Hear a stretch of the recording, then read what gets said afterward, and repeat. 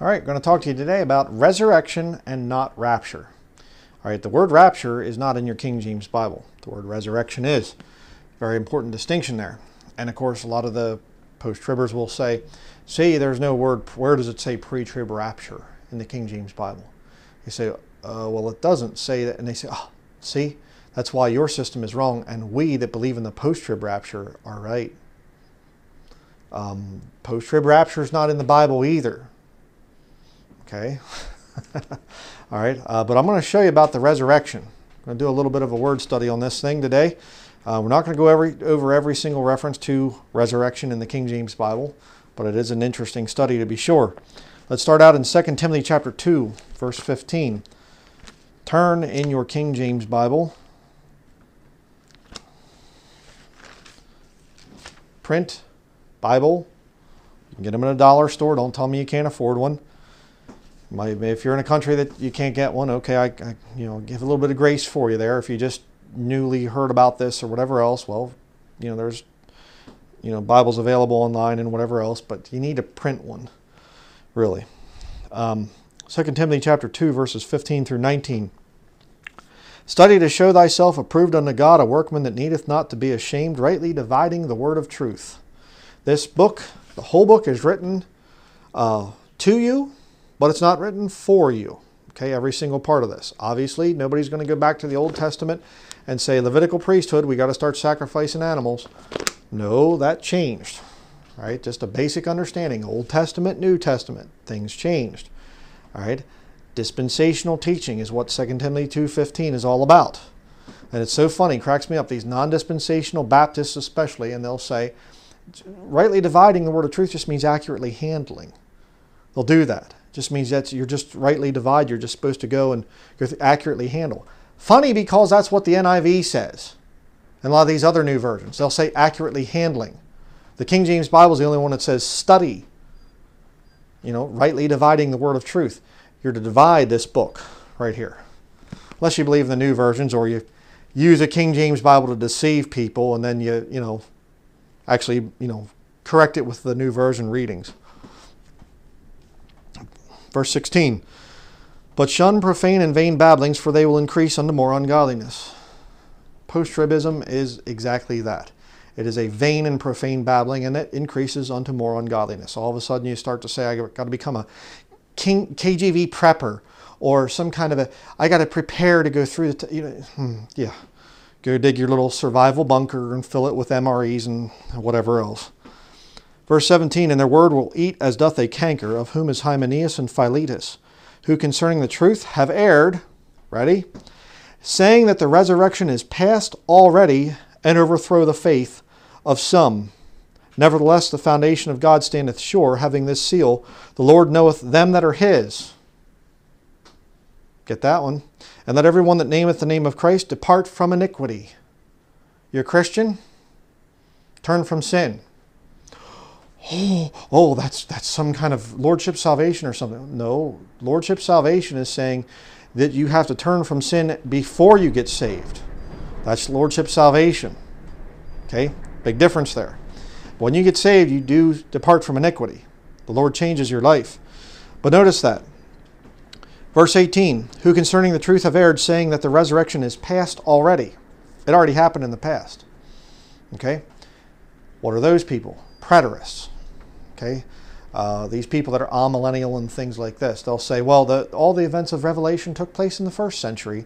There's nothing there really, and we just kind of just happily go on through the future with no end in sight or aim or goal or anything. We just kind of just through the future. Crazy nuts. But you'll see this thing of cultic people will mess with the resurrection every single time. Because the resurrection is the completion of your salvation if you're saved. All right. The Lord, when He saves you, He quickens your spirit. You're dead in trespasses and sins. You're like a remote control that has no batteries in it. All right. The Holy Spirit moves into your life, and now your spirit is quickened. It's awakened, and you can start to understand this book, and things start to make sense to you. And things that you used to do, now you realize, hey, that's sin. I should stop doing that. The Lord will convict you. All right. Your soul is redeemed, but your body of flesh is still corruptible. And the final redemption there, the redemption of the purchased possession, is when your body is changed. That's the resurrection. Okay? There's a lot of dead saints out there right now that are buried and in the ground, and their bodies don't look very nice. I believe the soul and the spirit are with the Lord in heaven, but their body is not in so good a shape. Okay? The Lord doesn't, they're not going to say, Lord, could you please get my body up here? It's really rotted bad, but it's okay. I'd like to have... No. They're looking for a new body. All right? An incorruptible body. That is the resurrection. And you say, well, but I'm living and I'm in decent shape and whatever, and how's that work for me? Do I need to be resurrected? Yes, you do too, because you're walking around in a corpse, okay, that's living and breathing, I'll say, but it's corruptible. Every day that you live is one step closer to death. You don't get healthier as time goes by in terms of you just get better and better and better and then you don't die or something. All of us die. Okay? Understand that. So the dead in Christ need to be resurrected, but so do we, the living in Christ. Important thing to remember. Matthew chapter 22. Go to Matthew chapter 22. Verse 23. I'll show you an interesting thing here. Matthew chapter 22. Verse 23, the same day came to him the Sadducees, which say that there is no resurrection, and asked him. They try to trip him up. Okay, try to mess with him. But the Sadducees don't believe in a resurrection. Just going to do a little spoiler here. The post-tribbers don't believe in a resurrection either. You see, they'll say Matthew chapter 24, Mark 13, Luke 17, Luke 21. Those are the four passages that they will quote most to prove that Christians go into the Great Tribulation, they'll say. But here's the problem. There's no resurrection mentioned in any of those four places. No dead saints are coming up. It's not there. You say, well, it's not revealed till later on. Jesus didn't talk about it, but it's later on revealed to Paul. Wouldn't that make you dispensational, first of all? But let's not get, I don't want to go too far over their heads, post-tribbers. It would be dispensational, but forget that for a minute. It's not mentioned by Jesus. Well, haven't you read the book of John? Chapter 11, where he's talking about Lazarus. We're going to go there a little bit. And he talks about dead and living saints coming up. So yes, Jesus did talk about it. It's not that it was later revealed to Paul or whatever else. And you just compare 1 Thessalonians 4, verse 16 through 18, and 1 Corinthians 15, verses 51 through 58 with Matthew 24, and it all works out. No, it doesn't. You compare the two passages, actually, and you see it's two completely different events. All right? You have nothing, no leg to stand on if you're a post-tribber. None. But look at something interesting here. If you jump down there in Matthew chapter 22, we read verse 23, but go down there to verse 29. Jesus answered and said unto them, Ye do err, not knowing the Scriptures nor the power of God.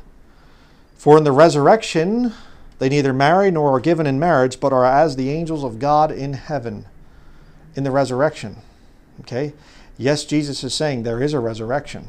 And they are as the angels of God in heaven. And there's a great number of angels, over 100 million angels, mentioned in Revelation chapter 5, right after the 24 elders that are redeemed to God by the blood of the Lamb out of every kindred, tongue, people, nation. Christians in heaven before the Antichrist shows up in Revelation chapter 6.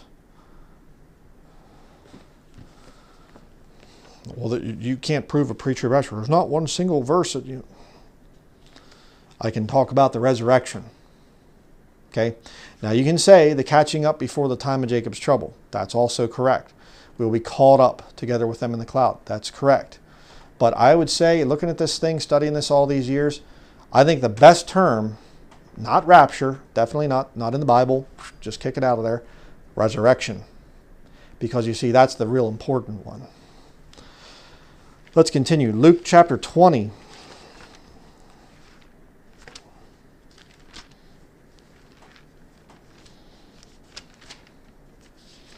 Luke chapter 20, verses 34 through 38. And Jesus answering said unto them, The children of this world marry and are given in marriage, but they which shall be accounted worthy to obtain that world and the resurrection from the dead neither marry nor are given in marriage. Neither can they die any more, for they are equal unto the angels, and are the children of God, being the children of the resurrection. Jesus does talk about it. Now that the dead are raised, even Moses showed at the bush, when he calleth the Lord the God of Abraham, and the God of Isaac, and the God of Jacob. For he is not a God of the dead, but of the living, for all live unto him. So even there in Luke chapter 20, Jesus actually does talk about the resurrection of the dead and living. So don't say, well, in the Gospels, Jesus really didn't talk about that resurrection, angle to it there. Because, you read Matthew chapter 24, Mark chapter 13, and Luke chapter 17, Luke chapter 21. It doesn't say anything about dead people coming up, dead saints being resurrected. It's not there. Say about one taken, one left. Okay? Let's go back to Luke chapter 17. I'll show you that real quick while we're here. Luke chapter 17, verse 30. We'll start there. Even thus shall it be in the day when the Son of Man is revealed. In that day he which shall be upon the housetop, and his stuff in the house, let him not come down to take it away. And he that is in the field, let him likewise not return back. Remember Lot's wife. Whosoever shall seek to save his life shall lose it, and whosoever shall lose his life shall preserve it. I tell you, in that night there shall be two men in one bed, the one shall be taken, and the other shall be left. Two women shall be grinding together, the one shall be taken, and the other left. Two men shall be in the field, the one shall be taken, and the other left. And you'll see that in these passages, Matthew 24, Mark 13, Luke 17, Luke 21. You'll see this thing there. Okay? But here's the point. Where's anybody dead in that passage? They're not. It's talking about living people. They're taken. You say, but that's the rapture. That's the rapture. It's got to be there. It just doesn't say the dead coming up. Keep reading. Verse 37, and they answered and said unto him, Where, Lord? This one's taken, that one's taken, that one's taken. And they say, Where? Where are they taken, in other words? And he said unto them, Wheresoever the body is, thither will the eagles be gathered together. That's not the resurrection. It's not there. The eagles are gathered together back in Revelation 19, the Battle of Armageddon. So when they're fleeing, they're being taken, they're leaving there, the Holy Spirit is saying, hey, run, it's time to get out of there. That's the taken in these passages. There is no resurrection of dead saints at the end of the time of Jacob's trouble. Then how did the dead saints get up there before the Antichrist is revealed? In the resurrection, they neither marry nor are given in marriage, but are as the angels of God. And the Lord says it again in Luke chapter 20. And those dead saints are there in heaven in Revelation 5. Antichrist is unleashed in Revelation 6. How did they get there? Because the resurrection happens before the time of Jacob's trouble. And the resurrection has multiple parts too. Need to say that. We'll see about that here in a little bit. Because that's another one that the posties will try to use. But let's go to John chapter 5.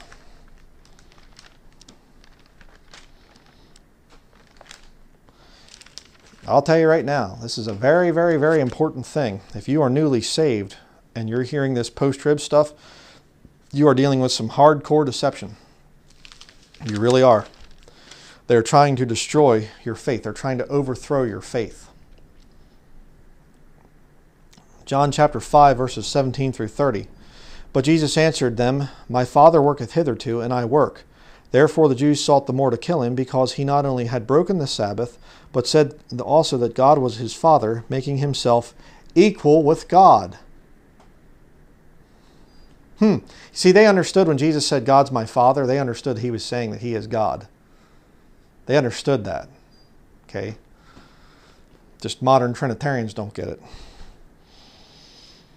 Verse 19, Then answered Jesus and said unto them, Verily, verily, I say unto you, the Son can do nothing of himself, but what he seeth the Father do. For what things soever he doeth, these also doeth the Son likewise. Why? They're the same being. The Father is the soul, the Son is the body, the Holy Ghost is the Spirit. Very simple. Verse 20, For the Father loveth the Son, and showeth him all things that himself doeth, and he will show him greater works than these, that ye may marvel. For as the Father raiseth up the dead, and quickeneth them, even so the Son quickeneth whom he will. The Father's raising people up and quickening them, and so the Son does too. They're the same being. Verse 22, for the Father judgeth no man, but hath committed all judgment unto the Son, that all men should honor the Son, even as they honor the Father. The two different gods, though. Trinitarians. Two different persons. Yeah, I don't think so. He that honoreth not the Son, honoreth not the Father, which hath sent him. Yeah, let's continue here. Verse 24, verily, verily, I say unto you, he that heareth my word and believeth on him that sent me hath everlasting life, and shall not come into condemnation, but is passed from death unto life. Verily, verily, I say unto you, the hour is coming, and now is, when the dead shall hear the voice of the Son of God, and they that hear shall live. Well, Jesus, he didn't really talk much about the resurrection. It was just not mentioned until later when Paul, it's right here. It's right there.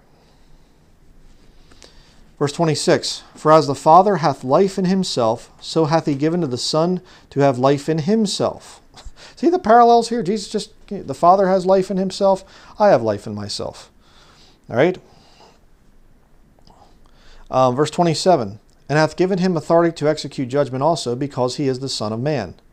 Marvel not at this, for the hour is coming, in the which all that are in the graves shall hear his voice.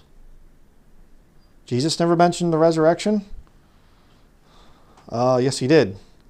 And shall come forth, they that have done good, unto the resurrection of life, and they that have done evil, unto the resurrection of damnation. Jesus never mentioned the resurrection. It just kind of happened later on.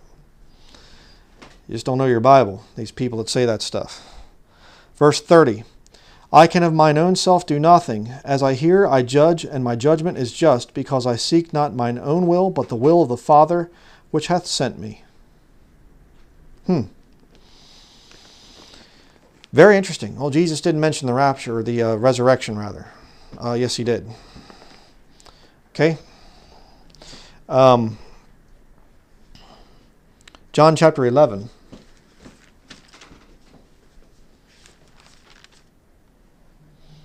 John chapter 11, verse 21 through 29. Then said Martha unto Jesus, Lord, if thou hadst been here, my brother had not died. But I know that even now, whatsoever thou wilt ask of God, God will give it thee. Jesus saith unto her, Thy brother shall rise again. Martha saith unto him, I know that he shall rise again in the resurrection at the last day. And here it gets really exciting. Jesus said unto her, I am the resurrection and the life. He that believeth in me, though he were dead, yet shall he live. And whosoever liveth and believeth in me shall never die. Believest thou this? She saith unto him, Yea, Lord, I believe that thou art the Christ, the Son of God, which should come into the world. And when she had so said, she went her way and called Mary, her sister, secretly, saying, The Master is come and calleth for thee. Calls his sheep by name and leads them out. John chapter 10. As soon as she heard that, she arose quickly and came unto him. If you're a post-tribber, you're not going to understand any of that stuff, because this is a spiritual book. And the natural man receiveth not the things of the Spirit of God. They're foolishness to him. You say, oh, that's ridiculous. You can't make a rapture, issue, pre-trib rapture, argument there or whatever else. Well, I can make a resurrection argument. And if you're saved, you'll get that. It's a great blessing. I don't believe, we're going to be resurrected, and before the time of Jacob's trouble. And I'm looking for Matthew 24 and everything. Okay, then you're denying Jesus Christ. Jesus is the resurrection. He didn't say, I believe in the resurrection. He said, I am the resurrection. And isn't it weird that post-tribbers will say, Jesus never mentioned it? And Jesus says, I am the resurrection. It's one of his titles, essentially. But I don't see it in the Gospels and think. Acts chapter 4. Acts chapter 4, verses 1 through 2.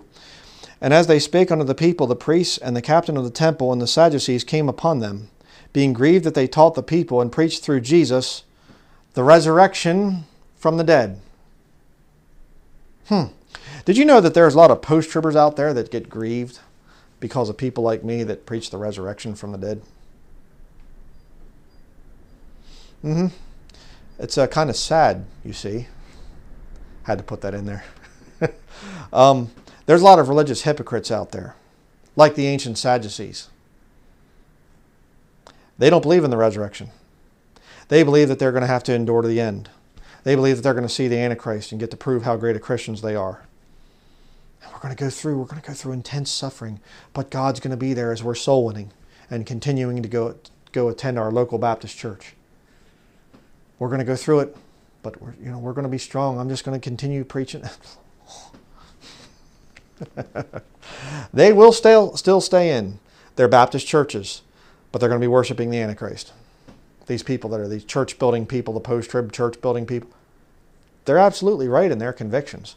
They are going to go through that time period that's coming, and they will still stay in their churches, but they'll be worshiping their true Christ, the Antichrist. Acts chapter 17.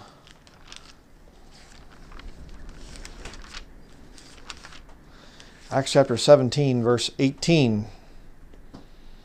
Then certain philosophers of the Epicureans and of the Stoics encountered him, and some said, What will this babbler say? Others some, he seemeth to be a setter forth of strange gods.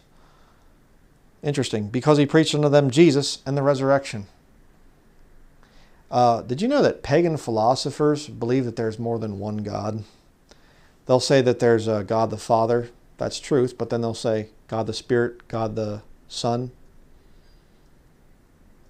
And all Paul's doing is saying, I'm just preaching Jesus. In him dwelleth all the fullness of the Godhead bodily. You see? The philosophers, the lost pagan philosophers, they're the ones that come up with the Trinity stuff. And that's exactly what the Catholic Catechism says. Again, I've showed that in videos. I've proved it. Proven fact. But we won't go there again, will we? But he preached unto them Jesus and the resurrection. And the pagan philosophers didn't get it. They didn't understand about the resurrection. They didn't want to hear about that. Just like the post-tribbers. The pre-trib fib. Just deny Jesus. That's what you're doing. I actually saw some post-tribber the one time, and he said the rapture is not Jesus. It's this whole rapture thing. It's not about Jesus. It's these pre-tribbers worship it like it's Jesus. Well, the resurrection is the proper title there, and yes, I do worship the resurrection, because Jesus said, "I am the resurrection."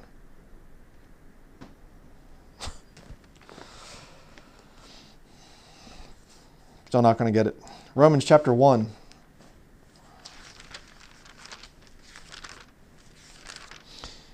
Romans chapter 1, verses 1 through 4. Paul, a servant of Jesus Christ, called to be an apostle, separated unto the gospel of God, which he had promised afore by his prophets in the Holy Scriptures, concerning his Son Jesus Christ our Lord, which was made of the seed of David according to the flesh, and declared to be the Son of God with power, according to the Spirit of holiness, by the resurrection from the dead. Power of Jesus from resurrection. Do you have Jesus in your life? I hope so. 1 Corinthians chapter 15. Here's a lot of stuff. We're going to have to go through a lot of scriptures on this one. The importance of the resurrection. See, this is the key to this whole study. The rapture thing, I get it. It's going to be a rapturous event, joyous event. I understand why people have called it that. I've called it that myself. But the whole thing is, the real term there is the resurrection.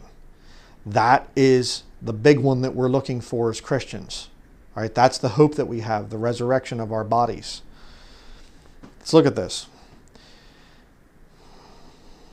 Chapter 15, verse 1. Moreover, brethren, I declare unto you the gospel which I preached unto you, which also ye have received, and wherein ye stand, by which also ye are saved, if ye keep in memory what I preached unto you, unless ye have believed in vain. A lot of people believe in vain. For I delivered unto you first of all that which I also received, how that Christ died for our sins according to the Scriptures, and that he was buried, and that he rose again the third day according to the Scriptures. I am the resurrection. Remember that as we continue. Verse 5, and that he was seen of Cephas, then of the 12. After that he was seen of above 500 brethren at once, of whom the greater part remain unto this present, but some are fallen asleep. After that he was seen of James, then of all the apostles, and last of all he was seen of me also, as one born out of due time. Paul did see Jesus, in other words. Verse 9, because a lot of the people out there, I just got to kick another little movement. They'll say Paul was a false apostle. He didn't have the signs of an apostle. He didn't see Jesus. Yes, he did. Verse 9, for I am the least of the apostles, that am not meet to be called an apostle, because I persecuted the church of God. But by the grace of God I am what I am, and his grace which was bestowed upon me was not in vain. But I labored more abundantly than they all, yet not I, but the grace of God which was with me. Therefore, whether it were I or they, so we preach, and so ye believed. Now if Christ be preached that he rose from the dead, how say some among you that there is no resurrection of the dead? Post-tribbers. There is no resurrection of the dead if you believe in Matthew 24, Mark 13, Luke 17, Luke 21. There's no resurrection of the dead in those passages. Verse 13. But if there be no resurrection of the dead, then is Christ not risen? And if Christ be not risen, then is our preaching vain, and your faith is also vain. Yea, and we are found false witnesses of God, because we have testified of God that he raised up Christ, whom he raised not up, if so be that the dead rise not. For if the dead rise not, then is not Christ raised, and if Christ be not raised, your faith is vain, ye are yet in your sins. Then they also which are fallen asleep in Christ are perished. If in this life only we have hope in Christ, we are of all men most miserable. Hello, post-tribbers. You're of all men most miserable. You're not looking forward to the resurrection. Oh, yeah, yes, we are. No, you're not. No, you're not. You're looking forward to the Antichrist. Seeing the Antichrist, and then the whole thing gets going and whatever else, and you get to prove how purified and holy and whatever else you are. It's exactly what you believe. Verse 20, but now is Christ risen from the dead and become the first fruits of them that slept. Okay, there are different parts of the first resurrection. We'll see this later. I'm going to do another study on this specific subject. He's become the first fruits of them that slept. What's that talking about? Old Testament saints. Jesus Christ comes up first. For since by man came death, by man came also the resurrection of the dead. For as in Adam all die, even so in Christ shall all be made alive. But every man in his own order. Christ the first fruits, afterward they that are Christ's at his coming. Then cometh the end, when he shall have delivered up the kingdom to God, even the Father, when he shall have put down all rule and all authority and power. Okay? You could basically say three different parts. I'm not going to fight over this thing and whatever else, the saints in the time of Jacob's trouble, and then the millennial, the 1,000-year reign of Jesus Christ, people that go into that time and whatever else. But the point is, this resurrection that's spoken about here, there's multiple parts to it. I'm going to cover that in another study.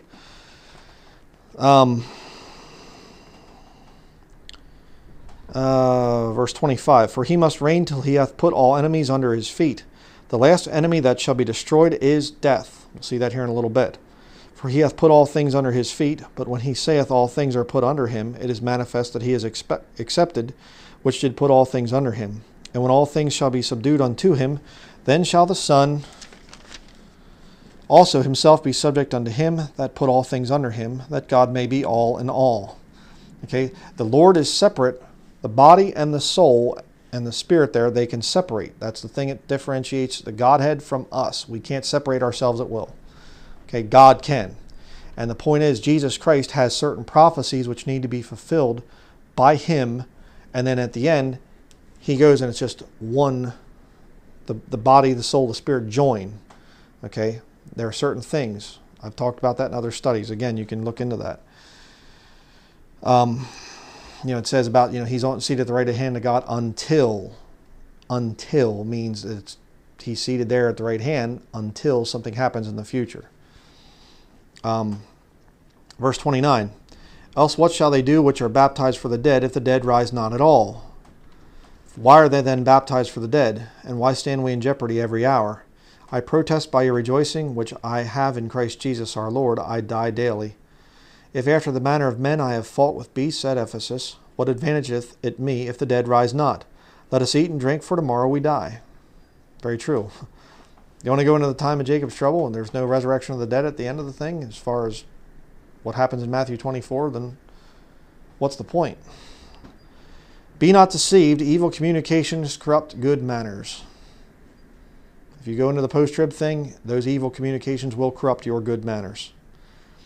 Awake to righteousness and sin not, for some have not the knowledge of God. I speak this to your shame. But some man will say, how are the dead raised up, and with what body do they come? Thou fool, that which thou sowest is not quickened except it die. And that which thou sowest not that body that shall be, but bare grain. It may chance of wheat or of some other grain. But God giveth it a body as it hath pleased him, and to every seed his own body. All flesh is not the same flesh, but there is one kind of flesh of men, another flesh of beasts, another of fishes, and another of birds. There are also celestial bodies and bodies terrestrial. But the glory of the celestial is one, and the glory of the terrestrial is another. There is one glory of the sun, and another glory of the moon, and another glory of the stars. For one star differeth from another star in glory. So also is the resurrection of the dead. Okay, I'm reading a lot of verses here, but it's very important to get this stuff. And I can't go through every single verse here in this passage. But it's just talking about what you are right now. This man that you're seeing right here is corruptible. You are corruptible if you're saved. It's not going to be, I'm not going to look exactly like I am now. You're not going to look exactly like you look, right now.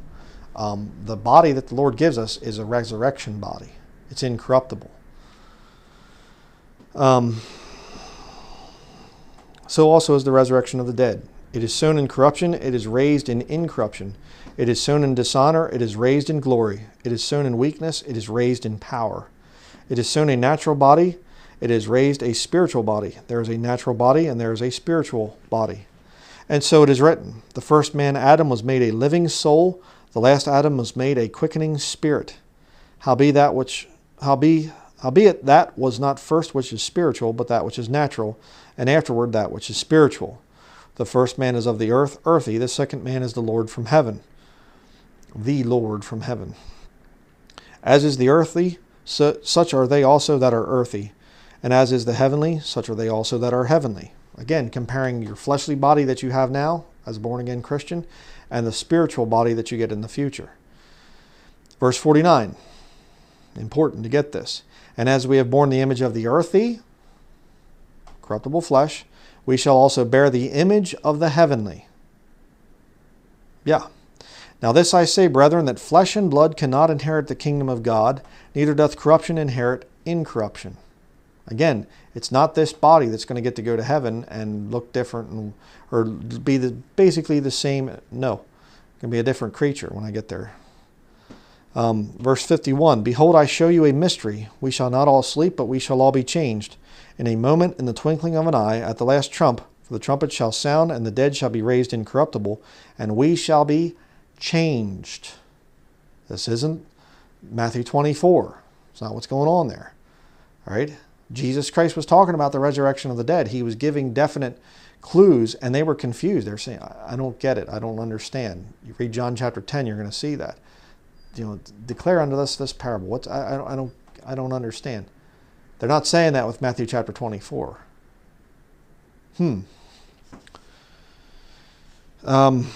Verse 53, for this corruptible must put on incorruption, and this mortal must put on immortality. So when this corruptible shall have put on incorruption, and this mortal shall have put on immortality, then shall be brought to pass the saying that is written, death is swallowed up in victory.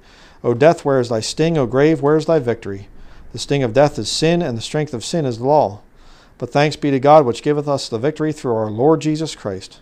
Therefore, my beloved brethren, be steadfast, unmovable, always abounding in the work of the Lord, for as much as ye know that your labor is not in vain in the Lord. We will be resurrected. I don't have to worry about going into a time period like the time of Jacob's trouble where I could lose my salvation. I don't need to worry about that. I have been redeemed, purchased. Okay? Very important there. I should say I've been I've been saved. The Lord saved me. The redemption of the purchased possession is yet in the future. Say it that way. Ephesians chapter 1, if you want to look that up. Okay, next we're going to go to 1 Thessalonians chapter 4. The other passage that a lot of people say is, pre-trib rapture or whatever, but it's the resurrection. That's what's going on here. 1 Thessalonians chapter 4, verses 13 through 18. But I would not have you to be ignorant, brethren, concerning them which are asleep, that ye sorrow not, even as others which have no hope. It's talking, when it says about asleep, by the way, it's not talking about their soul or whatever. It's talking about the body. Okay? The body is what's sleeping there. Absent from the body, present with the Lord. The Bible talks about. When you die as a Christian, your body is the thing that sleeps, waiting for that resurrection. All right? Your soul and your spirit go to be with the Lord. Okay? Verse 14, for if we believe that Jesus died and rose again, resurrection, even so them also which sleep in Jesus will God bring with him. For this we say unto you by the word of the Lord, that we which are alive and remain unto the coming of the Lord shall not prevent them which are asleep. For the Lord himself shall descend from heaven with a shout, with the voice of the archangel, and with the trump of God, and the dead in Christ shall rise first. The dead go up first. This is the resurrection. Then we which are alive and remain shall be caught up together with them in the clouds to meet the Lord in the air, and so shall we ever be with the Lord. Wherefore comfort one another with these words. Talked about this passage many times. Okay, and again, compare what's going on here to Matthew chapter 24. Sun and the moon darken, the stars falling from heaven, and there's war and all this other stuff. So many things lead up to so many signs that you can look at with Matthew chapter 24 before the Lord comes back at the second coming. Okay, the Lord's not going to come back second coming and then it's the third coming. That stuff is stupid argumentation from the post-trib world. All right, the Lord's not going to come down and set his feet on the ground when we get called up. All right, he's just up there in the clouds and he says, come up hither. It's the resurrection. All right, that's all it is. The second coming of Jesus Christ at the end of the time of Jacob's trouble, Revelation 19, is when he comes down and actually gets on the ground there after the Battle of Armageddon. Don't let the posties confuse you on that. Turn back to Philippians chapter 3.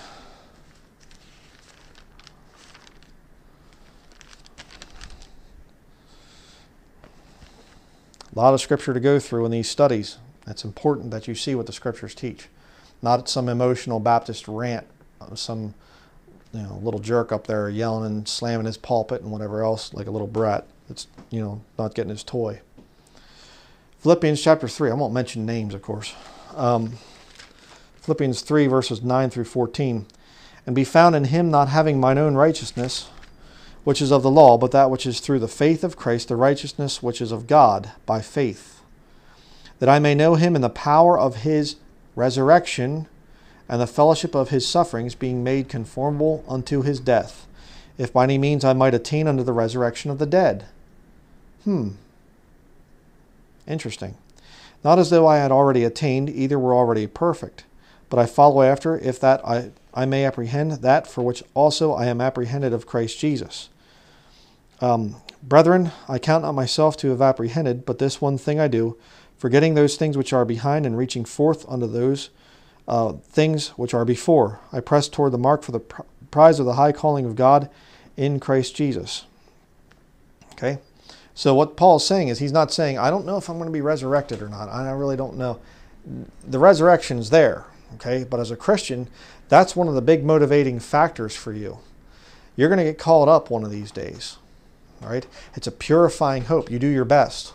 So what if I die before the resurrection happens? Okay, you still do your best so that you can attain unto the resurrection of the dead. So you can say, hey, I lived my life for Jesus Christ. I didn't just waste my time down here after he saved me. You see, that's what it's talking about there.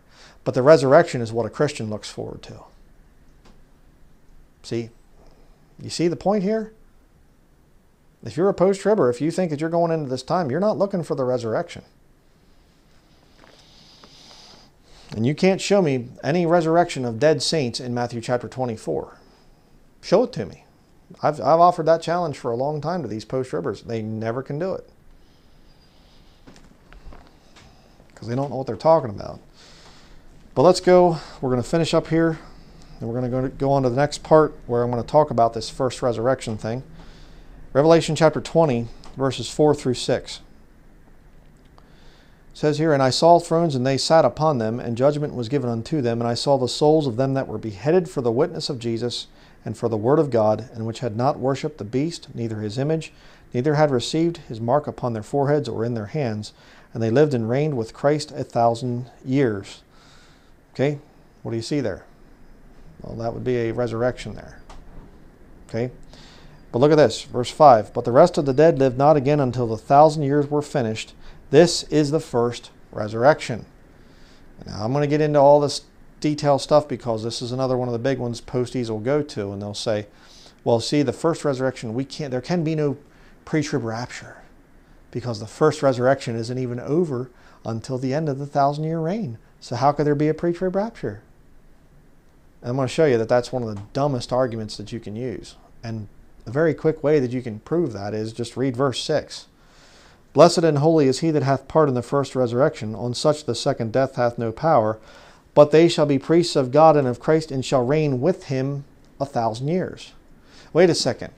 If the first resurrection doesn't happen until the end of the 1,000 years, but it talks about them being resurrected and reigning with Christ for the 1,000 years.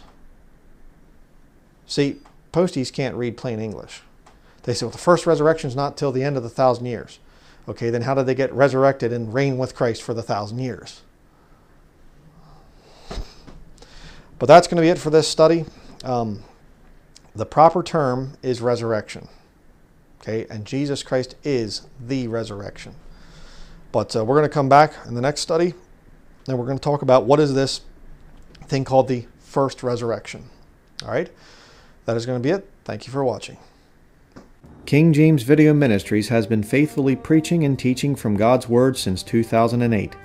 Our YouTube channel has never been monetized, and we do not accept money from the lost world because this would violate the Scriptures. King James Video Ministries is supported by saved brethren in accordance with 1 Timothy chapter 5, verses 17 through 18. If you have been blessed by our videos, we would ask that you prayerfully consider supporting this ministry financially.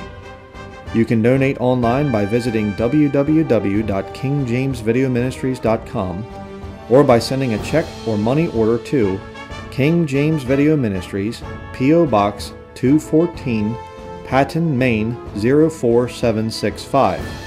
Thank you to all who donate to this ministry, and we pray for the Lord's blessing in your lives.